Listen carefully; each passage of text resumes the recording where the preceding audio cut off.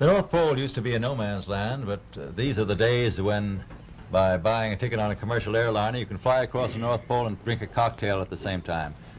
You know, only 60 or more years ago, about 35 years ago, our guest tonight found out whether there was any land north of the North American continent.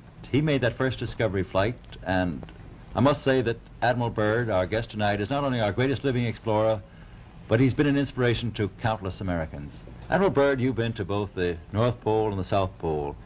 Is there any unexplored land left on this earth that might appeal to adventurous young Americans? Yes, there is. And not up around the North Pole, because it's getting crowded up there now, because they find out it's really usable, not only to live in, but militarily.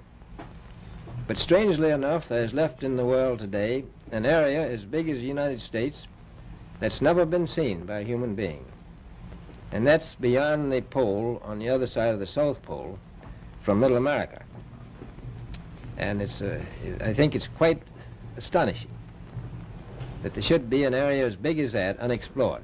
That's a tremendous So challenge. there's a lot of adventure left down at the bottom of the world. Well, Admiral, do you hope to see that? I do. Well, Admiral, Yeah. would you say that since you've been to both the extremities of Earth, are these expeditions to far-off places, are they getting easier because of modern techniques, or is danger still close at hand? Well, it's a little risky, but nothing like it used to be with the old slow planes and the small cruising radius where we had to put down bases. We replaced the dog teams, and of course that was a big improvement. But now the planes go much faster and they are safer, and they have a much bigger cruising radius. You haven't got the danger of a terribly heavy load. Admiral, an expedition to which I believe you're the advisor is now en route. What is that expedition doing? Well, that's the icebreaker Atka, and it's a reconnaissance expedition. It's going down to the South Pole area to make certain observations and to look for some bases. They will be back in April, and they will report back, and upon the information we get from that undertaking, we will base the bigger expedition that's to follow. Is that very definitely planned, or is that... That is being planned right now. So I'm willing to say to you that there will be a number of expeditions that will follow, I think, year after year, at the bottom of the world, because the government has really become interested. Well, Admiral Byrd, I can understand, I think everybody can, the interest in the North Pole because it's so near our greatest challenger, Soviet Russia. But why this interest in the bottom of the world? Nobody living down there, is there? No, it's pretty cold. There's only one permanent resident, that's the emperor penguin. The little ones live further north. I tell you one reason they're interested. It's by far the most valuable, important place left in the world for science. That's why the scientific groups all over the nation are really interested. But more important than that, it has to do with the future of the nation, those to come after us, or even during your lifetime, because it happens to be an untouched reservoir of natural resources. And you know, as the world shrinks with an ever-increasing acceleration, far-flung places, once useless, like we thought the North Pole was, and no man's land, become very useful. The bottom of the world will be important, not only to us, but to our allies. I was going to ask you, does it have military importance? It has some, and as the world shrinks, it will continue to shrink with an ever-increasing acceleration, thus bringing these places closer. And in the future, I can see a time when it will be very, very important strategically. Well, has the development of air power increased the strategic importance of places like the very much Palma so. Peninsula, was it? Very much so. Even now, if anything happened and we lost the Panama Canal, we would have to control the islands just north of Antarctica, which are part of Antarctica, then between there and Cape Horn. I've heard it said that there are 7 continents in the world, and one of them has never been seen by a woman, and that's Antarctica. Is that actually true? Well, if the Palma Peninsula is an island, As far as I know, that's true. No woman's ever stepped foot upon the Antarctic continent, and it's the most peaceful place in the world. Well, I'm sure that won't last very long. I understand that now that you're working with the Arnold Bread Company in charge of frozen foods. Now, is there any future for frozen foods down these frozen extremities? Well, I think the human race can be helped by that. This was thought out by Dean Arnold, who's, in my opinion, a great humanitarian. He learned that we went down there after 4 or 5 years and finished a meal that we had left there on the table when we had evacuated Little America. Everything was perfect, including the bread. So he got the idea of this frozen bread, and already he sent some to Europe, and it worked very well over there for some of the starving people. So you can store it down in the Antarctic and against the lean years, and you wouldn't have any people in the world really starving if you did that. Yes, in the event of an atomic war... You stay there forever. Admiral, you speak of the resources of Antarctica. What are they? What are the natural resources there?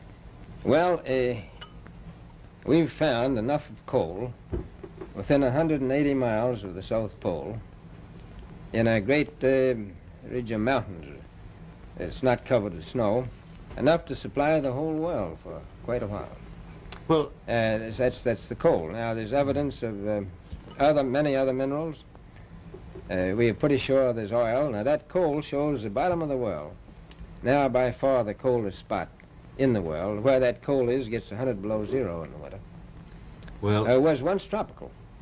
So we think there's oil there, and there's evidence, probably uranium there. is it any secret? Is there uranium there? That would be the only thing that would be practical to actually go after, I suppose. Everything else would be economically unfeasible, wouldn't it? Well, as we recklessly expend our resources, the time will come when we'll have to go after that stuff down there. Well, you know, I avoided what you said about uranium. I'm not sure about that. I don't want to have the world fighting over the Antarctic. Admiral Byrd, is there a competition among other nations to try to get information about Antarctica and possibly to secure some of these resources? Well, yes. There are now 7 nations very much interested. Russia is interested tremendously. That I'm sure of. Australia has an expedition down there. The Argentine, the Chile, New Zealand, Britain, and so on. Now, you can understand those people down there being interested because they live down there, the New Zealanders, the Argentinians, the Chileans, and Australians. And so we don't do much about claiming anything. Admiral, you make this sound a little crowded. Are there that many expeditions now there or en route there? Well, you know, as I said, it's the most peaceful place in the world, but I don't think it will be for long because of this intense interest on the part of other nations and this nation.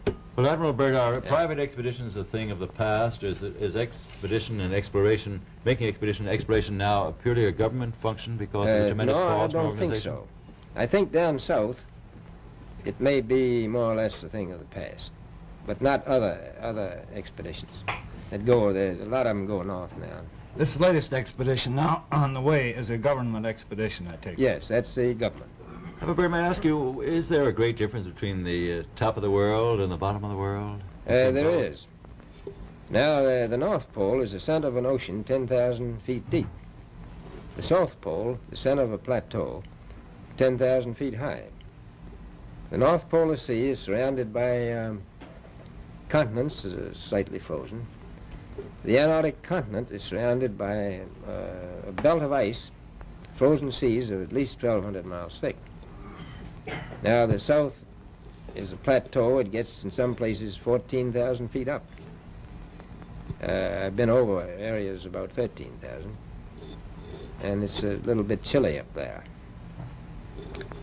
So there's that big difference between the top and bottom of the world. The North really isn't very cold up there on the Arctic Ocean. Not compared to the South. Admiral Byrd, we often hear it said that our young Americans now aren't as hardy as their forefathers. Do you think that Americans do measure up to the standards, the physical standards and morale standards of the past? I do. I don't believe that. I think they're just as hardy.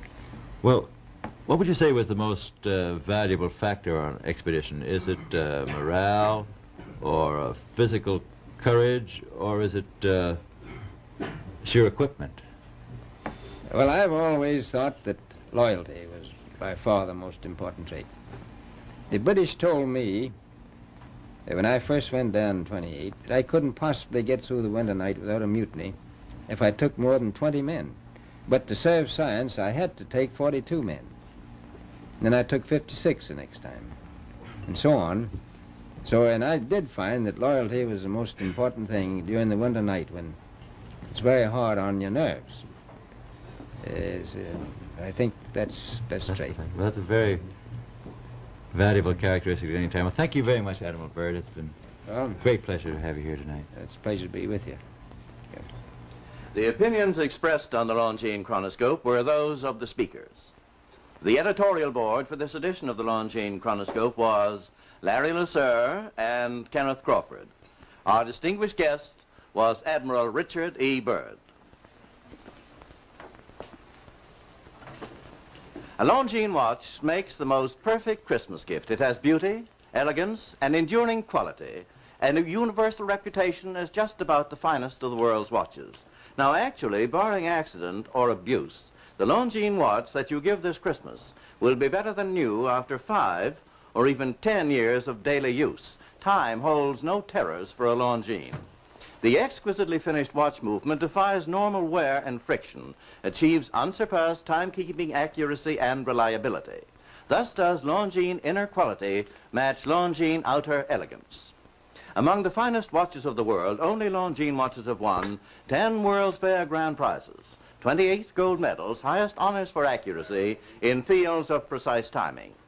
Cased in precious metals, styled in the best of good taste, a Longines watch is a joy to own, an enduring symbol of your affection, the perfect Christmas gift.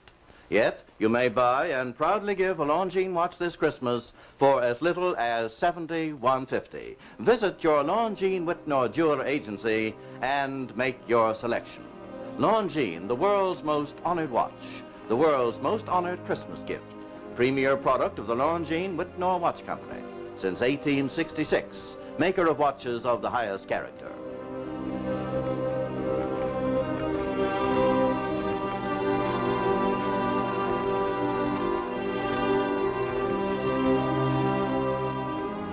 We invite you to join us every Monday, Wednesday, and Friday evening at this same time for the Longines Chronoscope, a television journal of the important issues of the hour, broadcast on behalf of Longines, the world's most honored watch, and Whitnor, distinguished companion to the world-honored Longines.